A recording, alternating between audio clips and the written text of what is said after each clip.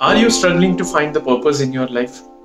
Do you know what is the difference between goal and purpose of life? Do you know which are the two most important days in your life? Friends, welcome to DYD series. I am Dr. Ravi Kumeriya, author of Amazon bestseller book and founder of Happy Life Foundation. The two most important day of your life is the day one is the day when you are born, right? And the second day, the day you will come to know why you have born. Yes, the day when you will come to know what is the purpose of your life. All the human beings can have different goals. For example, I want to become a doctor or engineer or the cricketer or the musician or painter, anything. This can be my different goals, and it will vary from, it is subjective, it will vary from person to person. But friends, the purpose of human life, human being, is common for all.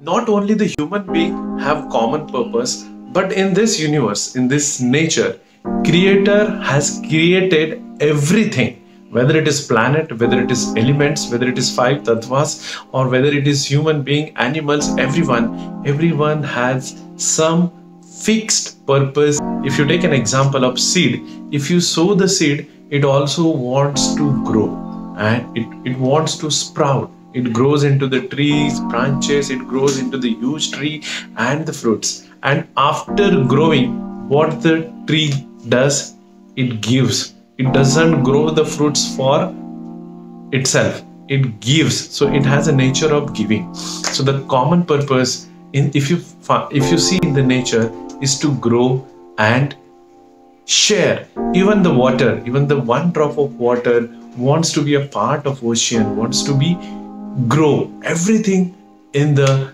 nature wants to grow. All the elements, all the pancha tattvas, five tattvas, five elements, five tattvas, water, earth, air, space, and fire. Everything is giving something or other way, and everything is evolving in their journey. Similarly, the human life is also here to grow, to evolve, and to give back to the society. Even this body, if you take the example of this body, this we have taken as a loan from this five tattva. This is made up of five tattvas, and one day we have to give it back also. Growth is very natural. If you take an example of human being, when we were in our mother's womb, we were just one tiny cell, and in the course of time, today we are trillions of cells. So the growth is natural. So the purpose, the sole purpose of human beings, all the human beings, is to grow and give. So grow in what sense? Grow physically, grow mentally, grow socially, grow emotionally, grow spiritually. Basically, there are two planes. One is physical plane, so we will call it as materialistic plane, and second is the spiritual plane. So we must grow with each and every aspect of our life. We are here to grow continuously in materialistic world, as well as we must evolve. That is the sole purpose of human life, human being. Our soul must evolve, must grow. And what we should do after developing our skills, after growing, we must share to the society, we must share to the world. If you have more money, share it. If you have good knowledge, share it. You have skills, share it. You have the peace, share the peace with others. If you have happiness, share with others. But if you don't grow it, you have to grow it first and then share it. The sole purpose of human being is to grow. So are you growing? Are you educating yourself? Are you growing mentally, socially, spiritually? If you are not growing in all the aspects of your life, that means you are living the life by accident.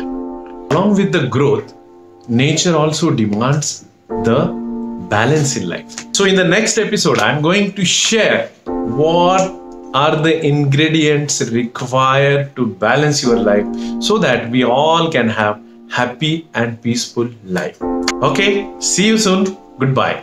If you like the video, then please don't forget to share, like, and subscribe the channel. Also,